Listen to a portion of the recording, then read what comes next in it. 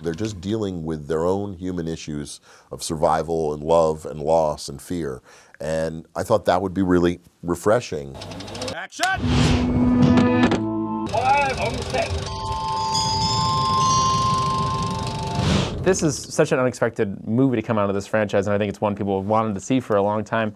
What were the initial conversations like with Hugh in trying to come up with this version of a Wolverine story? This was a film where when the studio and Hugh turned to me, there was a blank page about what it was. There was ambition, but it was a blank page what it was we were doing next. And the idea of pulling in Laura, X-23, the idea of putting Charles and Logan together, Charles ailing, making a movie essentially about family, about love, you know, about your dedication and loyalty to an ailing father, your dedication and loyalty and responsibility for a child, and putting these demands on a character, Logan, who is so loath to be intimate with anybody, so loath to make an intimate connection, and yet he's living out his twilight years caring for a dad and trying to do right, and getting stopped, obviously, by the saga that comes hitting into him. But I think a lot what you're saying is that it was a blank page, and I think that allowed me to make kind of